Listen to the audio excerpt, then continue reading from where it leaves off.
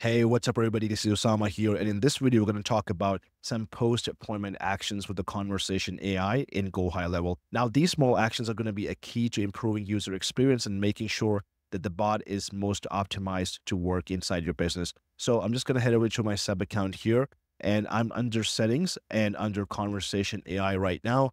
And you'll see we have configure intents option here. So if you click on that, you'll see a heading called appointment booking. And if you enable it, we have a few options here. So the number one thing we have here is picking a calendar. Now, of course, we're talking about booking appointments inside a calendar here. So we need to map the conversation AI bot to a calendar. Now, you don't have to do this setting right here. You can also do this inside the workflows if you're using conversation AI that way. So it's totally up to you. I want to make this a global setting. So I'm going to select HVAC sales right here. And then we have three more options. So number one is don't book appointments. So if you only want to send the booking link and you don't want the bot to book the appointment itself, you can enable this option. It's pretty straightforward. And then the next and important option we have here is pause bot responses after booking.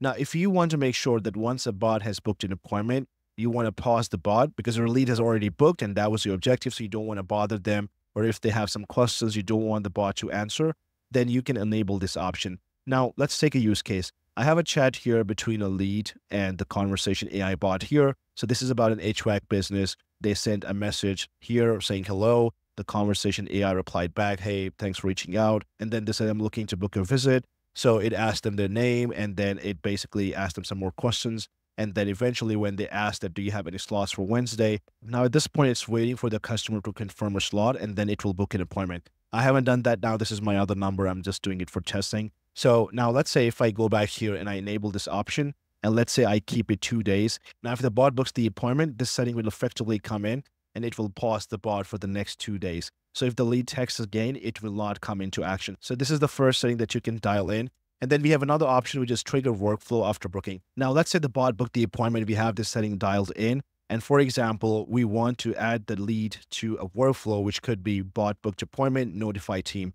And you can add multiple workflows here. But the use case really is that once the appointment is booked by the bot, if you want to add the lead to certain workflows, you can do that here. And in this example, the workflow I'm using is to notify the team that the appointment has been booked by the bot. So let's say the settings are dialed in. If we save this right here, and now I'll go back to the conversation that we had going on here. We'll book the appointment and see how these settings come into play. So I'm just going to open the contact view here. And under automation, you can see this person is only added to one workflow. So if the appointment is booked, we have to check that if they got added to that new workflow that we added once the appointment is booked. So I'm just going to go ahead and reply back with a time slot that works for me.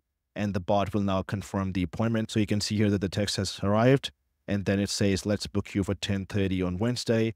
And I will just reply back with, yep, that sounds good. And then in a few seconds, the bot should book the appointment. Now, if I do a quick refresh here, you will see that they have now been added to the other workflow as well. It just went to pass right away since I didn't have a wait step in that. But essentially, you can see now that how these settings come into play. And if you have them dialed in, not only you can add them to different workflows, but now it should have put the bot in sleep mode for 2 days because that is the setting we dialed in. And in order to test if the bot actually went to sleep, I sent a couple of texts after we had booked the appointment. And now you can see the bot is not responding since it is in sleep mode now, as per the setting that we had here. And that is how you can leverage these settings to improve the user experience and make sure that you optimize your conversation AI bot in GoHighLevel. That was about this video. If you have any questions, please put them in the comments below and we'll get back to you.